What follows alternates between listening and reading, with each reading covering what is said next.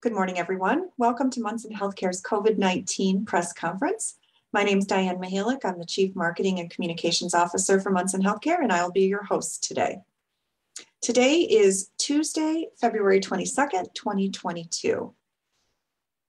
Joining us as speakers today will be Dr. Christine Nefsey, Chief Medical Officer for Munson Healthcare, Wendy Hirschenberger, the Health Officer for the Grand Traverse County Health Department, Lisa Peacock, the Health Officer for the Benzie-Leelanau District Health Department and the Health Department of Northwest Michigan, and Dr. Jennifer Morse, the Medical Director of District Health Department number 10. We will have one Q&A session at the end of today's presentations. If you are a reporter joining us on Zoom, please submit your question through the Q&A feature. And if you're joining us live on Facebook, we're happy to have you. You can submit your questions through Facebook as you think of them, and we will get to as many questions as possible within our 45-minute time period today. So now to get us started with an overview of Munson Healthcare's current numbers and status, I'd like to welcome Dr. Christine Nefsey, Chief Medical Officer for Munson Healthcare. Welcome, Dr. Nefsey. Thanks, Diane. All right, so let's start out with our Michigan numbers. I won't reiterate our cumulative data. You can see that there, but you can look down at that bottom box and see that for the state of Michigan, we are at a 12% positivity rate, which is really a very nice trend line down. We're excited to see that. Move to the next slide. You can see that we regionally are following the state's trend. We are still at a 17.2% positivity. Again, a nice trend line down, although still relatively high. That was about where we were when we made the decision to move to pandemic level red. So as you recall, below 20% is when we make that move. So again, we are at 17.2, a nice trend line down, and certainly the direction we would like to be going. Next slide. And there you can see our inpatient cases. Again, that long plateau we had after that last surge, and then just recently a nice downward trend, I believe a reflection of our positivity rate going down as well. Next slide. Here are our numbers as of this morning. So you can see we have 50 patients hospitalized across the Munson Healthcare system with COVID-19. 15 of them are vaccinated, 4 are boosted. 10 patients in our ICU, 1 vaccinated, none boosted, and then same 1 vaccinated, none boosted of our 4 patients that are on a ventilator. So again, a good demonstration of the impact of protection that being vaccinated and boosted can provide. Next slide. We continue to track some sporadic cases of influenza. So still around and circulating, but certainly not anywhere near an alarming number, but something that we continue to follow. Next slide. And again, you know, our treatment options for COVID-19 remain limited. We still continue to have a very low, limited supply of monoclonal antibody, and still some supply chain issues with the oral antivirals. So again, to avoid COVID-19 and certainly to avoid hospitalization and serious illness, vaccination is still your best option. And then lastly, we presented last week our new Voices for Vaccination regional art contest. So just a reminder that that is open through March 15th. There are a number of categories as well as prizes and the ability to have your art on display. So in any medium, if you have a message to send about what vaccines mean to you or how the COVID-19 pandemic has impacted you, how vaccines have either improved your lives or the lives of people around you in your community, please let us know and participate. Great, thanks, Dr. Nefsey. Appreciate the updates, and again, excited to see our numbers continuing to trend in the right direction. We'll have you back in a moment for the Q&A session, but next I'd like to get to some of our health department updates, and we'll begin with Wendy Hirschenberger, the Health Officer for the Grand Traverse County Health Department. Welcome back, Wendy, and looking forward to your update. All right, good morning. So we will start out with trends for Grand Traverse County. So the month of February really has shown a sharp downward trend overall in our positive cases, our percent positivity, the demand for testing, quite a decrease in deaths. So those are things we all look at as metrics that are indicators. And we know that the home antigen testing is really filling an important gap in the accessibility to other types of rapid testing. And so we also know that as a result of that, that we might not have all the positive cases being reported, but we really still can look at these numbers as overall metrics and trends. So for Grand Traverse County, as of last Friday, we were reporting 30 cases a day for the previous week. We had one death. As of this morning, we're down to 13.3% positivity. It dropped a couple percentages over the weekend. And as Dr. Nefsi pointed out, we've seen a decrease in the hospitalizations. With the increase to vaccines, testing, and treatment, we anticipate soon we'll be entering kind of a post-surge recovery phase. We don't predict any immediate resurgence. Obviously, it's a bit hard to tell, but local and state health departments will continue to monitor those conditions and the metrics that could lead to those future surges. Next slide, please. As part of that, we do have a lot of tools now that we did not have access to, say, even a year ago. So we have vaccines that are very proven to protect against severe outcomes and death. We have more available testing, both the rapid antigen and PCR tests. We also know now through some studies that have been out recently that masks do protect the individual wearer of those from testing positive and getting disease and transmitting it. We also know from the past that social distancing and ventilation are also good ways to decrease your chance of getting COVID. And then we also do have treatments and certainly hope that those treatments continue to evolve and continue to expand as far as availability. So with all this, local health departments will continue to offer as many of these tools as we can. So that's through vaccination clinics, testing, distributing KN95 masks when the supply allows. And we will also continue to communicate the current risk for people. So individuals are really encouraged to assess their own risk levels and utilize these mitigation tools that are available to them to help keep themselves and their loved ones safe. Next slide. This slide should help with understanding your personal and your household risk.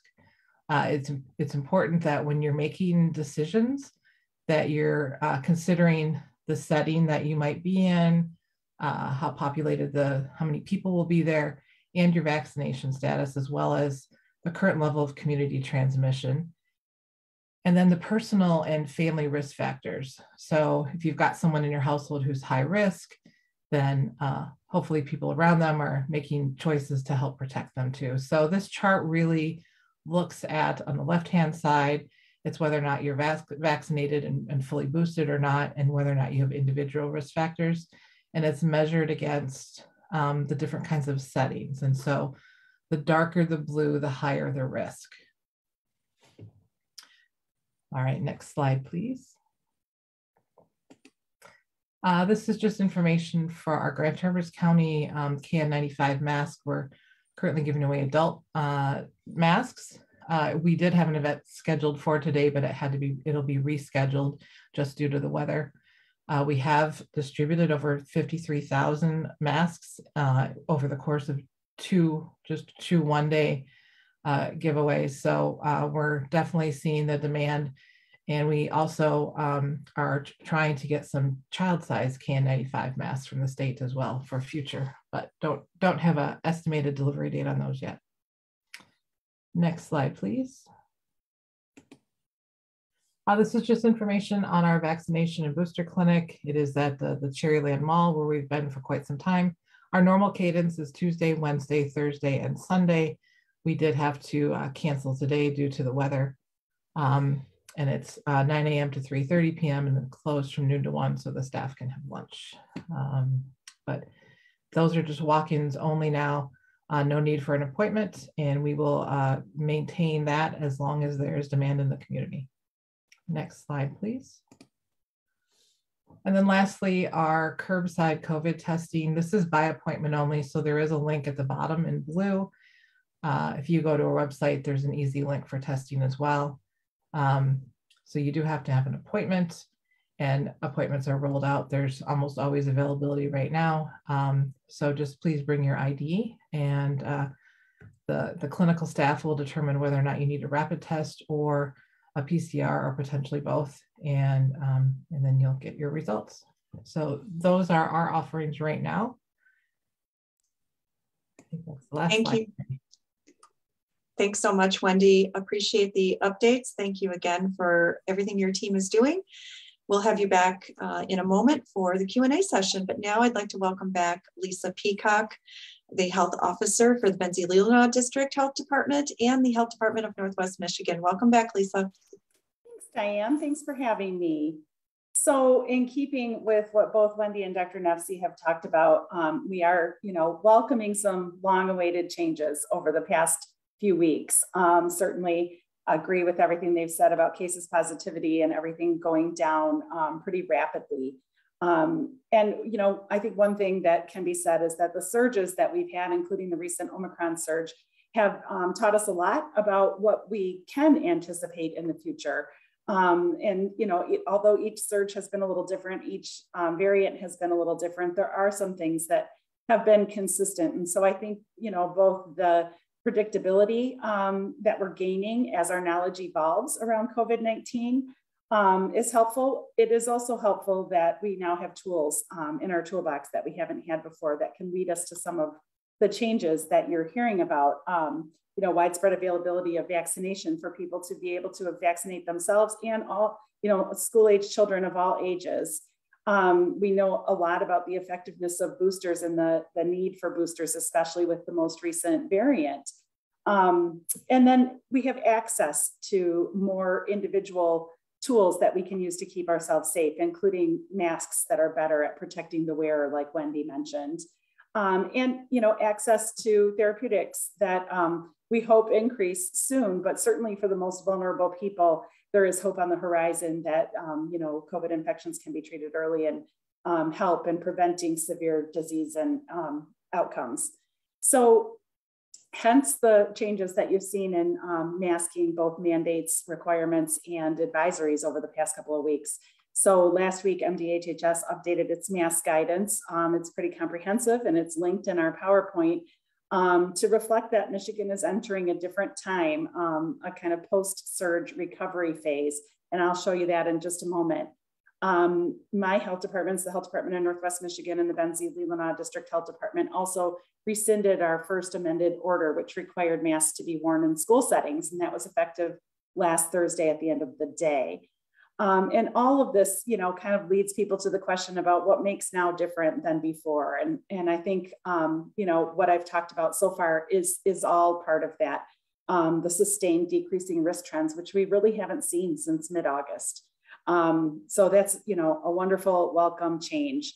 And then just the knowledge and the predictability of the patterns of the virus allow us to kind of look at pandemic response in these different phases.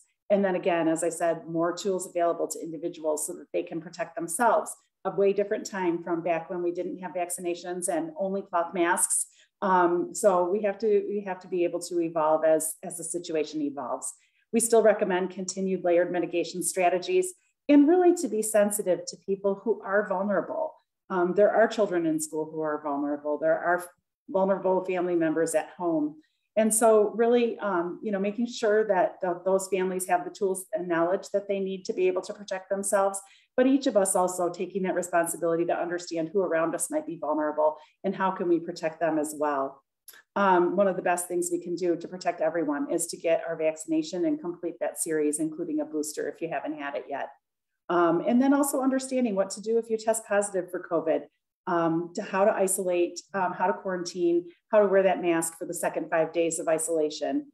So lots of us are giving out free KN95 masks. We are anticipating soon having more KN95 masks available for children And so, please visit our websites for all of that information. All of the health departments have those websites updated with links where you can find free masks, where you can find a vaccination appointment or a place to be tested.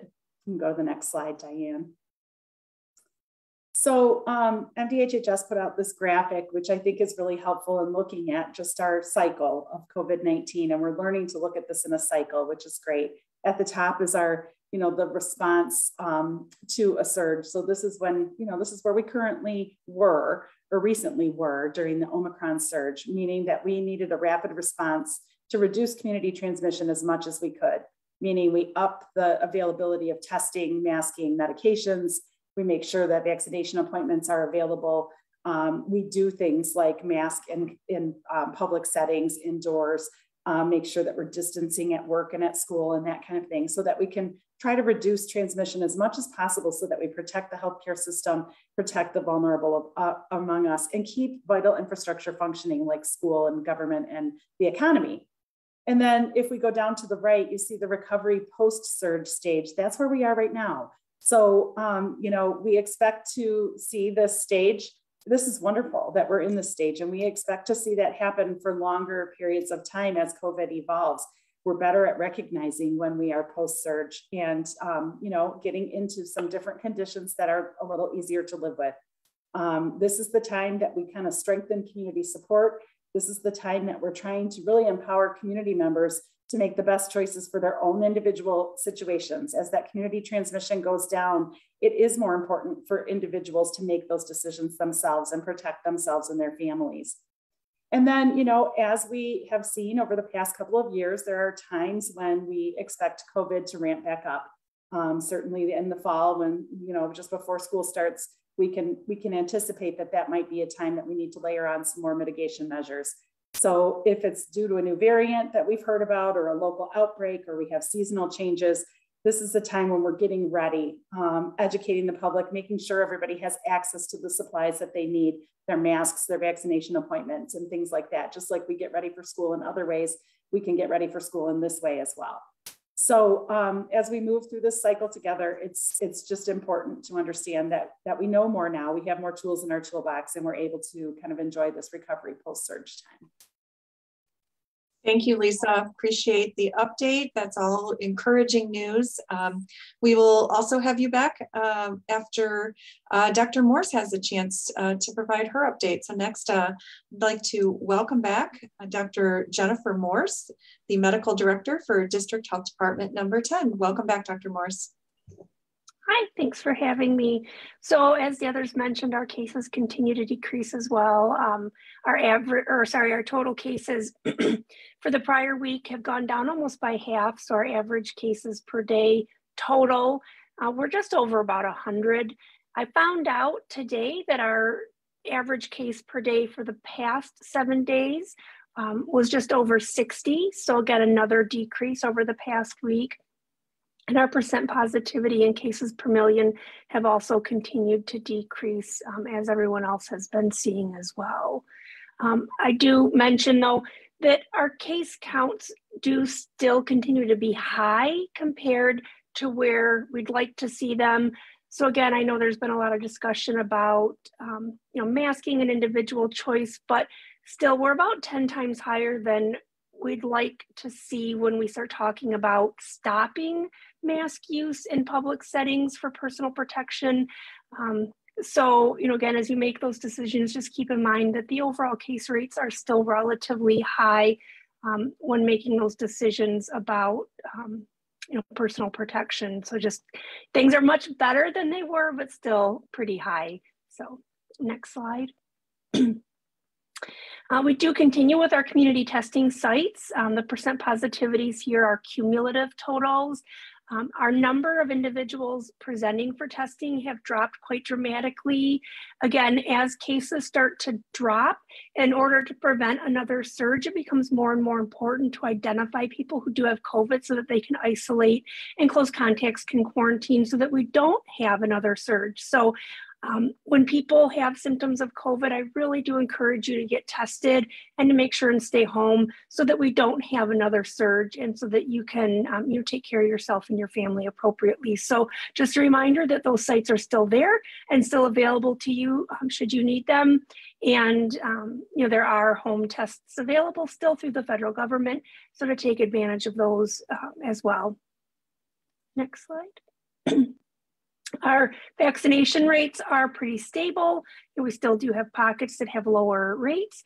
And, if you do live in some of those areas, again, keep those things in mind as you're making decisions about masking in public and, making sure you as an individual take precautions to protect yourself and your family. Next slide. So our 5 through 11-year-old vaccination rates has continued to increase slightly. We're still below the state average.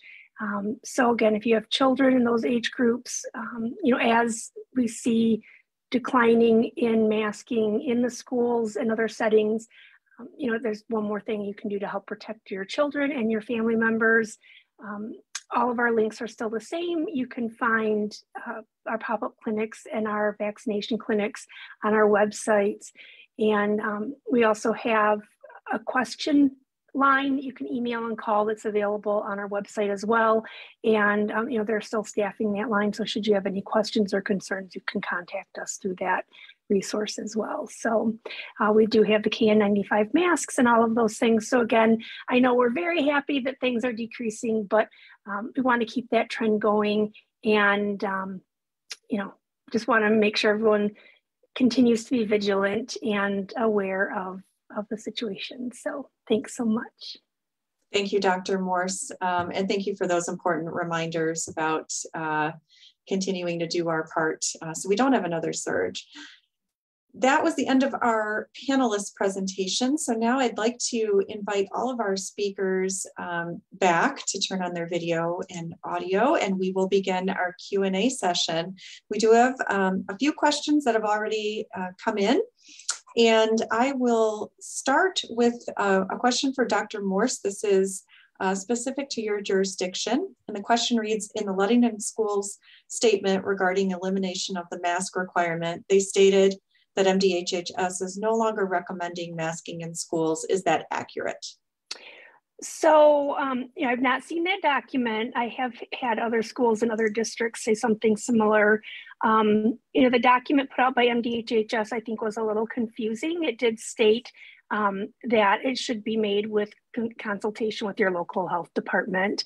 So I think that document, again, was a bit long and confusing. The current recommendations, again, based on the levels that we're still seeing and the CDC recommendations, it is still recommended that universal masking continue within the schools. We have heard that the CDC will be providing some new guidance on masking this week. I don't know when that might be out or if it will end up being this week for sure, but it is still recommended that universal masking continue in the schools. And again, the CDC currently still does recommend universal masking in all public settings until we get down to the low to mild or moderate. The lower two levels of transmission rates. And I'll defer if my other health department colleagues have any other thoughts or recommendations for schools that might differ from my own. Nope, doesn't sound like it. Thank you, Dr. Morse. The next question is for Lisa Peacock. And the question is Charlevoix County still in a high community transmission area? And where can people possibly find that information?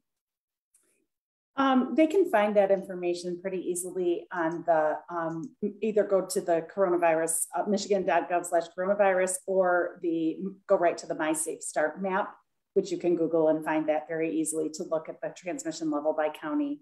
That is also linked on the michigan.gov website. So those are two great areas. Yes, most of the areas in Michigan are still in, at least the last time I checked, we're still in the high transmission levels. So that was a couple days ago, but yep. Great, thank you, Lisa. Dr. Nefsi, this next question is for you. With case positivity rates below 20%, should we expect to see Munson Healthcare downgrade from pandemic level red in the next couple of days? Yes, that would be my hope and desire. And I can confirm that we are just finalizing some operational concerns, and we will get information out to the public as soon as we are able to make those changes. So stay tuned.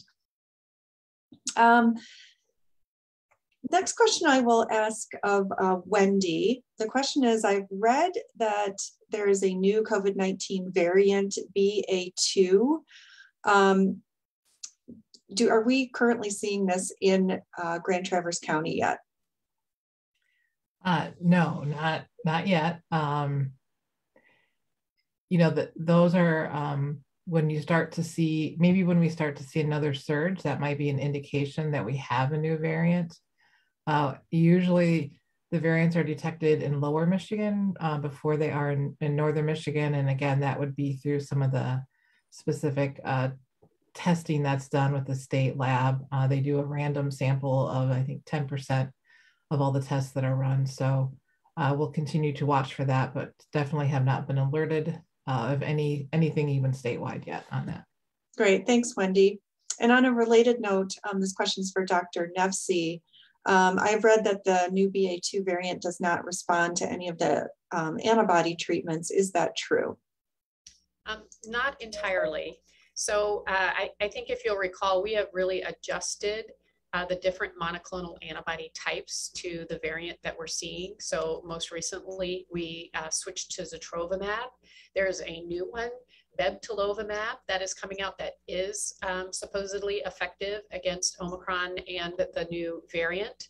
But that is one of those things that keeps changing and that we keep on top of. And again, part of the reason why we keep stressing that those treatments, not only from a supply chain perspective, are a bit tenuous, but just getting it out there for people can be logistically difficult as well, and especially when we have to change and adjust the supply chain and where we're getting it from. So again, can't stress enough the importance of being vaccinated as your best option. Highly available, readily available, very safe, and cheap. So, if you're going to look at how to best address and protect yourself, vaccine would be at the top of the list. Thanks, Dr. Nefsi. On that note, I will ask Lisa Peacock to address this next question. And it's a general question about when should we look at getting the next booster? Is there an age range, or how long after the first booster?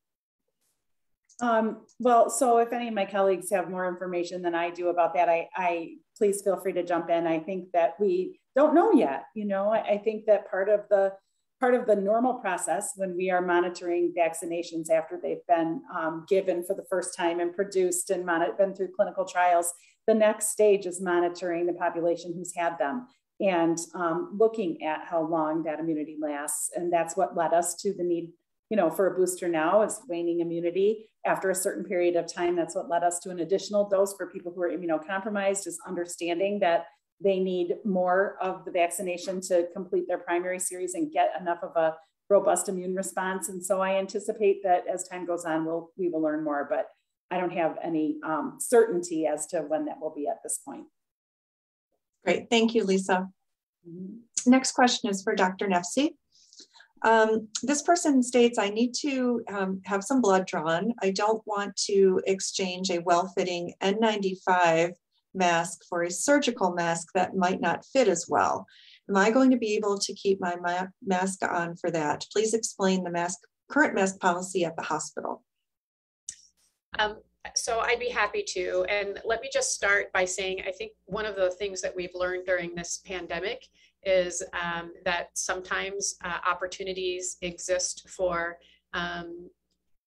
people to intervene that maybe don't have the best interest of the community at heart. So what we've seen with these supply chain issues is that there are people putting products out there that are substandard.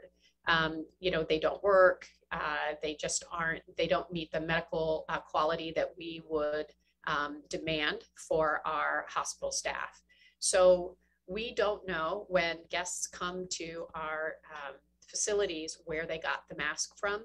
We have no way of determining, oh, they got that from the health department or they got that from a good source. So because we can do that for the masks that we provide, we do insist that everybody that comes in put on a surgical mask. So if you have a well-fitted N95 or KN95 that you want to wear, what we would just say is please put our surgical mask over top of that mask that you have. So we wouldn't necessarily make you remove it, but we would insist that you wear our mask. And that's only because we have no way of verifying the quality or effectiveness of the current mask you have. Thank you, Dr. Nefsi.